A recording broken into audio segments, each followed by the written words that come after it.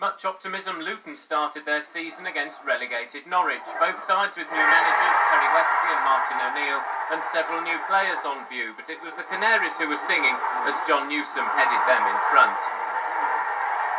Bontcho Guentchev's penalty gave the Hatters an early second-half equaliser.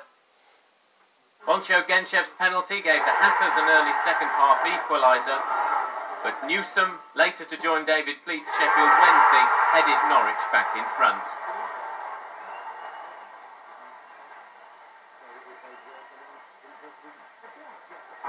Neil Adams made sure the visitors went home with the points. Luton 1, Norwich 3.